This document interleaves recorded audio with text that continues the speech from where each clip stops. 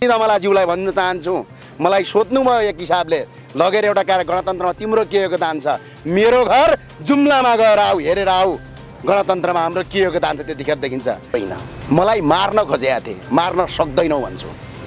नेपाली वीर गोर्खालीले जन्माका सन्तान हो, भारतीय र भारतका गल्ली गल्लीमा लुकेर नेपालमा राजनीति गरे होइनौँ, यही देशमा बसेर भ्रष्टाचारको अन्त्य गर्छौँ। सी जिनपिङको भ्रमणका लागि जुन काठमाडौँ झकीझकाउ गरी सिँगारिएको थियो, ठाउँ ठाउँमा होर्डिङ बोर्डहरू राखेको थियो, बोर्डहरू च्यातियो, त्यो बोर्ड च्यात्नमा ज्ञानेन्द्र शाहीका समर्थकहरूको भूमिका छ भनेर सोसल मिडियामा आलोचना गर्नेहरूलाई के जवाफ दिनुहुन्छ? प्राण र ज्यान भनेको भगवानले लिने हो, हामी भगवानप्रति आस्था राख्छौँ, अरिङ्गालले ज्यान लिने होइन। र अर्को कुरा के छ भने म अहिले पनि बिरामी छु र केही सन्च अहिले बेड रेस्टमा म सुर्खेतबाट फर्केँ। नेपालको संविधानको धारा 17 मा स्पष्ट के लेखिएको छ भने, यहाँ हेर्नुहोस्, यो धारा 17 मा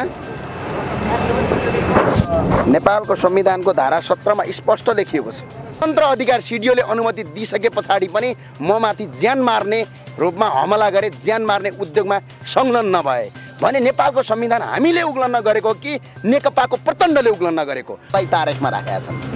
संविधान त उनीहरूको घर आफ्नै बाउआमा सन्तानहरूले लेखे जस्तो पो गर्न थाल्यो। फेरि संविधान तारिख भर्खर मैले लिएर आएँ। कहिलेको लिएर आउँछ? मैले 21 गतेको ल्याएर आएको छु, कार्तिक 21। अब आक्रमण भयो, बाँचेर आउनुभयो, दसैँ मनाउनु भयो, बुवाको र तपाईँका स्थानीय गाउँलेहरूको आशीर्वाद लिएर आउनु भएको छ। अभियान कसरी अगाडि बढाउनुहुन्छ? अभियानमा तपाईँको भूमिका कस्तो हुन्छ? फेरिन्छ अथवा पुरानै भूमिकामा निरन्तर अगाडि बढ्नुहुन्छ? प्रचण्डको छोरा त दिल्लीमा भागेर लुकेर बसेका थिए, रेणु दाहाल विदेशीसँग बिहे गरेर बसेका थिइन्, आज गणतन्त्रका पहरेदार यिनीहरू भएका छन्। यिनीहरूको कुनै पनि योगदान छैन यो गणतन्त्रमा। मार्क्सवाद, लेनिनवाद, दुनियाँवाद साथ छोडिदिनुहोस्, नेपालमा विकासवाद र नेपालवाद चाहिएको छ। विकासवाद र नेपालवादका लागि एकजुट चिनिया राष्ट्र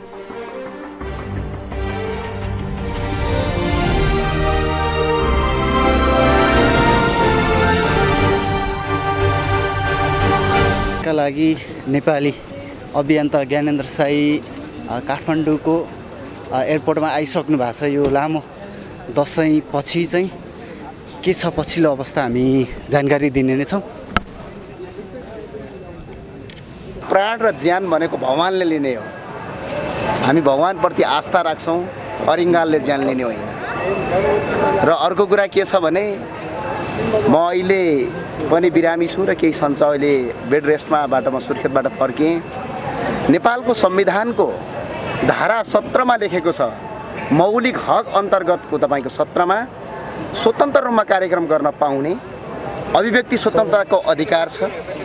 त्यो अधिकारको हनन र त्यो संविधानको उल्लङ्घन स्वयं नेकपाका कार्यकर्ताले गरेका छन्। संविधान उल्लङ्घन हामीले कहिल्यै पनि गरेका छैनौँ। यो मिथ्या आरोप लगाएर संविधान उल्लङ्घन गर्यो भनेर जुन उनका जुन कार्यकर्ताहरू भुकिरहेका छन्, ती कार्यकर्ताहरूले नेपालको संविधान उल्लङ्घन गरेका छन्। म अहिले नै पढेर सुनाउँछु। धारा 17 नेपालको संविधानको धारा 17 मा स्पष्ट के लेखिएको छ भने, यहाँ हेर्नुहोस्, यो धारा 17 मा नेपालको संविधानको धारा 17 मा स्पष्ट लेखिएको छ।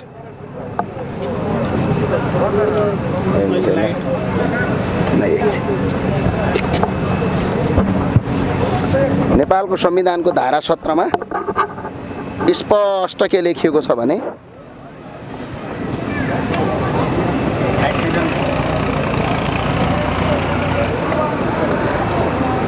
मौलिक हक र कर्तव्य अधिकारको धारा 17 मा के लेखेको छ, स्वतन्त्रताको हक भनेको छ। कानुन बमोजिम बाहेक कुनै पनि व्यक्तिलाई वैधिक स्वतन्त्रता हुनेछ भनेर लेखेको छ। विचार र अभिव्यक्ति स्वतन्त्रता, बिना हतियार शान्तिपूर्ण भेला हुने स्वतन्त्रता, नेपालको कुनै पनि भागमा आवत जात र बसोबास गर्ने स्वतन्त्रता भनेको छ। भने नेकपाका कार्यकर्ता स्पेशल यो राष्ट्रिय युवा सङ्घ भन्ने जो दिप्सीका पूर्व माओवादीले सञ्चालन गरेको जुन कार्यकर्ता छन्, तिनका जो मान्छे मात्रै मारेर आएका छन्, तिनका कार्यकर्ताले नेपालको संविधानको धारा 17 लाई उल्लङ्घन गरे। कुनै पनि ठाउँमा म स्वतन्त्र रूपमा आवत जात गर्न पाउने अधिकारलाई तिनीहरूले निषेध गरे। स्वतन्त्र रूपमा बिना हात हतियार सहित भेला गर्ने अधिकारलाई दानबहादुर मल्ल, नेपाल प्रहरी होइन कि प्रचण्ड प्रहरीको एसपी दानबहादुर मल्लले चितवनमा आन्दोलनलाई स्वयं इन्सपेक्टरले गएर हाम्रो कार्यक्रमको माइक थुतेर स्वतन्त्र अधिकार सिडिओले अनुमति दिइसके पछाडि पनि म माथि ज्यान मार्ने रूपमा हमला गरे, ज्यान मार्ने उद्योगमा संलग्न नभए भने नेपालको संविधान हामीले उग्लन गरेको कि नेकपाको प्रचण्डले उग्लन गरेको? प्रचण्डले उग्लन गरेका छन् नेपालको संविधान। यो संविधान मैले पढेर सुनाएँ कि त यो संविधान हामीले लेखेको होइन भन्नु पर्यो। र अर्को कुरा के छ भने गणतन्त्र गणतन्त्र गणतन्त्रमा गणतन्त्र प्रचण्डको छोरा प्रकाशले ल्याएको होइन। गणतन्त्र हामी जस्ता हजारौँ युवाहरूले ल्याएको। जुम्लामा हिँड्नुहोस् मेरो घरमा, माओवादी र जनयुद्धका माओवादीलाई तपाईँको जौका रोटीदेखि लिएर गहुँका रोटी, दाल भातदेखि लगेर तपाईँका सिमीका कुम्लासम्म तपाईँको बोकेर पालेर हुर्काएका हौँ। यो गणतन्त्र भन्दा बिना मगरले ल्याएको गणतन्त्र होइन, यो रेणु दाहालले ल्याएको गणतन्त्र होइन। गणतन्त्र हुम्ला जुम्ला मुगु डोल्पा सोलु सल्लेरीदेखि लिएर विकट दुर्गमका गाउँका बस्तीका मान्छेले कसैले आर्थिक सहयोग गरे, कसैले भौतिक सहयोग गरे, कसैले घर घरमा रोटी हालेर खुवाए, कसैले आफ्नो कृषि र उपज गरेर तपाईँको खुवाएर प्रचण्डको छोरा त दिल्लीमा भागेर लुकेर बसेका थिए। रेणु दाहाल विदेशीसँग बिहे गरेर बसेका थिइन्। आज गणतन्त्रका पहरेदार यिनीहरू भएका छन्। यिनीहरूको कुनै पनि योगदान छैन यो गणतन्त्रमा। त्यही भएर गणतन्त्र 3 करोड नेपाली नागरिकले ल्याएको गणतन्त्र हो, प्रचण्डको परिवारले ल्याएको गणतन्त्र होइन। त्यही भएर आग्रह गर्छु युवा सङ्घका जति पनि साथीहरू छौ, नेकपा एमालेका साथीहरू हुनुहुन्छ जो अहिले पूर्व नेकपा एमाले अहिले युवा सङ्घमा हुनुहुन्छ, गणतन्त्रका लागि बलिदान जुम्लामा मेरो घरमा हिँड, गणतन्त्रका लागि बिहान बेलुका रात नभने तपाईँको कोदका रोटीहरूदेखि लिएर जौका रोटीहरूसम्म जनमुक्ति सेनालाई खुवाएर गणतन्त्रको रक्षाका लागि हिँडेको हामीहरू हौँ। आज गणतन्त्र कोही रेणु दाहालले ल्याएकी होइनन्, प्रकाशले ल्याएका होइनन्। गणतन्त्र आज उपराष्ट्रपति राष्ट्रपतिका छोराछोरी छन्, उनीहरूले ल्याएका होइनन्। उनीहरू इन्डियाका गल्लीमा लुकेर बसेका थिए। गणतन्त्र नेपाली नागरिकले ल्याएका हुन्। अहिले त गणतन्त्र प्रचण्डका घरको पेवा जस्तो बनाएका छन्। गणतन्त्र त्यो होइन। गणतन्त्र 3 करोड नागरिकको योगदान छ यसमा। र ऋषि दमलाज्यूलाई भन्न चाहन्छु, मलाई सोध्नुभयो एक हिसाबले लगेर एउटा कार्य गणतन्त्रमा तिम्रो के योगदान छ? मेरो घर जुम्लामा गएर आऊ, हेरेर आऊ गणतन्त्रमा हाम्रो के योगदान छ, त्यतिखेर देखिन्छ। त्यही भएर म आग्रह गर्छु गणतन्त्र यो कसैको मौलिक पेवा होइन, 3 करोड नागरिकको गणतन्त्र हो। र यो संविधानको उग्लन कहीँ पनि गरिएको छैन। संविधानको उग्लन अहिलेकै जनमुक्ति माओवादीहरू, पूर्व माओवादी र पूर्व एमालेहरूको नेकपाले नै गणतन्त्रको उग्लन र यो लोकतन्त्रको विरोध तिनीहरूले गरेका छन्। लोकतन्त्रको कुन सेक्सनमा लेखेको छ? कुनै पनि नागरिकले एउटा कार्यक्रम गरिरहँदाखेरि भाला छड तरबार लगेर अरिङ्गालले कुट्नुपर्छ भनेर कहीँ लेखेको छ? ज्यान मार्नुपर्छ भनेर? यो सेक्सन देखाऊ संविधान। मेरो मोबाइल आँपन छ, नेपालका प्रत्येक मोबाइलको यापमा संविधान छ। नेपालको संविधान 2072। संविधानको उग्लन यिनीहरूले गरेका छन् र लोकतन्त्र मास्ने काम यिनीहरूले गरेका छन्। हामीले गरेका छैनौँ। हामी कटिबद्ध हुनेछौँ र अझै भ्रष्टाचारका लागि एकमुष्ट हुनेछौँ। दसैँ मानेर काठमाडौँ उत्रिने बित्तिकै यो आक्रोश चाहिँ किन व्यक्त गर्नुभयो? यो आक्रोश होइन, मलाई मार्न खोजेका थिए, मार्न सक्दैनौ भन्छु। नेपाली वीर गोर्खालीले जन्माका सन्तान हो, भारतीय र भारतका गल्ली गल्लीमा लुकेर नेपालमा राजनीति गरे होइनौँ। यही देशमा बसेर भ्रष्टाचारको अन्त्य गर्छौँ। कसैको हिम्मत र दम छ भने आएर देखायो होइन। प्रधानमन्त्रीले त अस्ति मात्रै एउटा प्रहरी दिवसको कार्यक्रममा सम्बोधन गर्दै सामाजिक सञ्जालमा जथाभावी बोल्ने र भ्रष्टाचार विरुद्धको अभियानको नाममा जथाभावी बोल्दै हिँड्नेलाई अब छोडिन्न, आजसम्म छुट दियो, अब कारबाही गरिन्छ भट्टाभट समातेर भन्नुभयो। गरेर देखाउ न त। संविधान छैन? संविधान मान्नु पर्दैन प्रधानमन्त्रीले? यदि प्रधानमन्त्रीले संविधान मान्दैनन् भने उनी प्रधानमन्त्री नै होइनन्। नेपालको संविधानले त उहाँलाई प्रधानमन्त्री बनाएको छ। र हामीले जथाभावी कहाँनिर बोलेका छौँ? यान्सेलको 152 अर्ब रुपियाँ लुम्ट्याए यिनीहरूले, कुम्ल्याए, त्यो जथाभावी हो। 62 अर्बको मुद्दा हामीले जित्यौँ, त्यो जथाभावी हो। वाइड बडीमा भ्रष्टाचार गरे, त्यो जथाभावी हो। होइन वाइड बडीमा हामीले भ्रष्टाचार गरेका छैनौँ भने प्रुफसहित आऊ न, मलाई जेल हाल न, देखाउन सक्छौ। 33 अर्बभन्दा बढी क्यान्टनमेन्टको घोटाला छ, त्यो भ्रष्टाचार होइन। मेलम्चीमा अरबौँको भ्रष्टाचार छ, त्यो भ्रष्टाचार होइन। अब त के भन्नु पर्यो भने नेकपाको सरकारै भ्रष्टाचारी सरकार हो, नेपाल सरकार होइन, भ्रष्टाचारी सरकार भन। यो कसैले कानुनमा हात हाल्छौँ भनेर हाल्न पाउने भन्ने छैन। कि त नेपालको संविधान मान्दैनौँ, हामी एकतन्त्रीय शासन प्रणाली लागू गर्छौँ, हामीले जे चाह्यो त्यही कानुन हुन्छ भने पछाडि त अर्कै पाटो रह्यो। तर संविधान अनुसार र नीति र कानुन अनुसार जाने हो भने त जेल त खड्गप्रसाद हुनुपर्छ।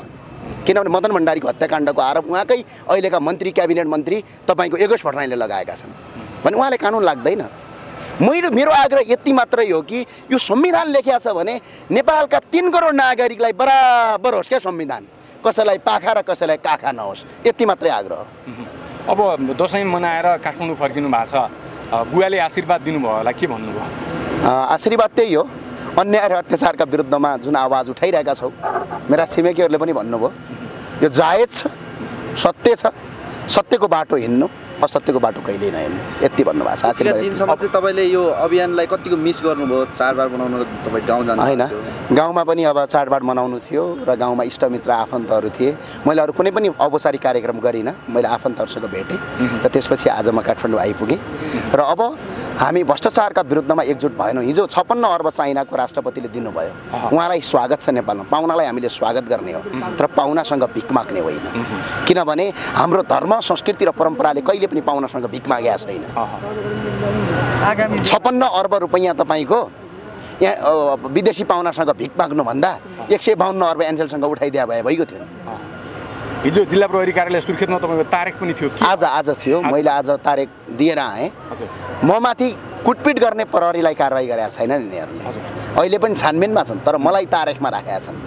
संविधान त उनीहरूको घर आफ्नै बाउआमा सन्तानहरूले लेखे जस्तो पो गर्न थाल्यो। फेरि संविधान तारिख भर्खर मैले दिएर आएँ। कहिलेको लिएर आउनु? मैले 21 गतेको ल्याएर आएको छु, कार्तिक 21। अब आक्रमण भयो, बाँचेर आउनुभयो, दसैँ मनाउनु भयो, बुवाको र तपाईँका स्थानीय गाउँलेहरूको आशीर्वाद लिएर आउनु भएको छ। अभियान कसरी अगाडि बढाउनुहुन्छ? अभियानमा तपाईँको भूमिका कस्तो हुन्छ? फेरिन्छ अथवा पुरानै भूमिकामा निरन्तर अगाडि बढ्नुहुन्छ? मेरो भूमिका पुरानै भूमिका हुन्छ। मलाई जबसम्म यो हाम्रो मुलुकमा धेरै ठुलो कुरा केही पनि छैन क्या, मैले दसैँ माने मानिनँ भन्दा पनि 80 लाख नेपालीले त दसैँ नै मानेका छैन, विदेशमा तडपेर बसेका छन्। ती नेपालीले दसैँ मान्ने वातावरण कसरी बनाउने? हाम्रो अबको उद्देश्य र लक्ष्य यही हो। यो उद्देश्य र लक्ष्यभित्र तपाईँको कहिले भ्रष्टाचार आउँछ, कहिले व्यथिति आउँछ, त्यो पाटो हो। र अब देश विकास नगरी हुँदैन। हेर्नुहोस्, मैले सडकमा कराएर मात्र हुँदैन र प्रत्येक सामाजिक क्षेत्रमा काम गर्ने, विभिन्न क्षेत्रमा काम गर्ने मान्छेहरूले कि त अब मुलुक बनाउने त्यतातिर जाने, होइन भने यो नाटक र ढङ्ग नगर्ने। किनभने यो विभिन्न किसिमका नेपाली नागरिक अब एकजुट हुने बेला आएको छ र यदि हामीले अहिले यसरी छोडिदियौँ भने हेर्नुहोस् 10 खर्बको वैदेशिक ऋण छ, अझ 56 अर्ब लगिरहेछन्, कहिले तिर्छन् बाबा यिनीहरूले? अनि नेपाली नागरिकबाटै तिराउने त हो। मुलुक अर्थतन्त्रमा चुल्लङ्ग डुबिसक्यो। अझ सरकारी रिपोर्ट भन्छ 7%ले अर्थतन्त्र वृद्धि भएको छ। कहाँ भएको छ हेरौँ त? कहाँनिर बाटो बनाएको छ? कहाँनिर नेपालका नागरिक विदेश जानबाट रोकिएका छन्? झन् विदेश जान मान्छे नागरिक बढेका छन्। हावा र हुइयाँका गफ छोडिदिनुहोस्, मुलुक परिवर्तन गर्न एकजुट बनाऊ।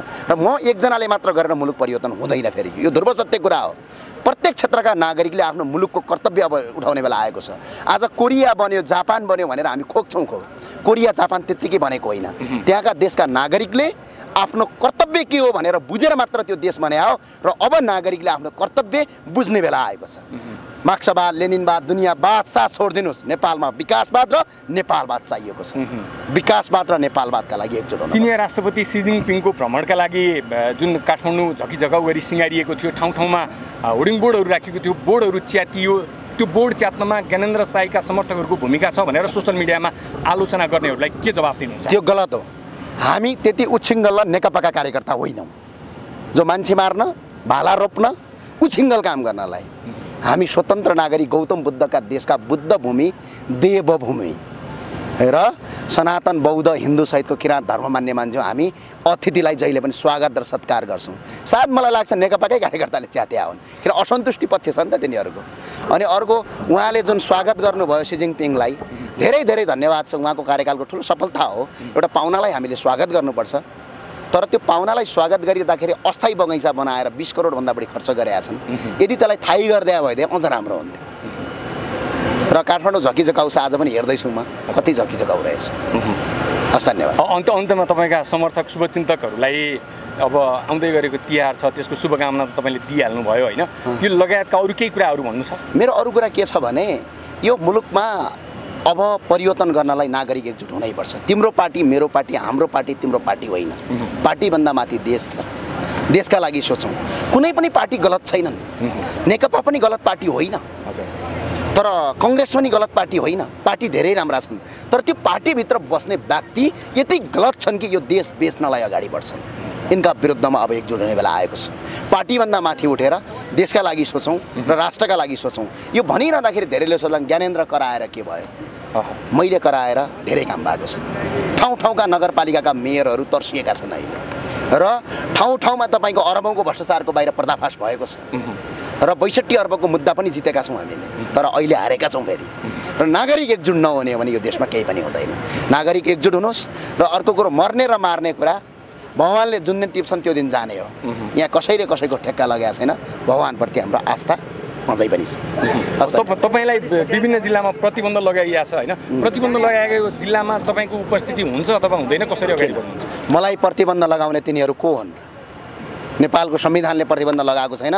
म त नेकपाको सरकारलाई आग्रह गर्छु, ती प्रतिबन्ध लगाउने नेकपाका कार्यकर्ताहरूलाई नेपालको संविधानको धारा 17 अनुसार उनीहरूलाई मौलिक हक अन्तर्गत कुनै पनि नागरिकलाई प्रतिबन्ध लगाउने अधिकार नेपालको प्रशासनलाई छैन त ती तपाईँको नेकपाका कार्यकर्ताले कहाँबाट छ? ती कार्यकर्तालाई तत्काल पक्राउ गरेर कानुनी कारबाही गरेर बल्ल मात्र नेपालको संविधानको रक्षा हुन्छ।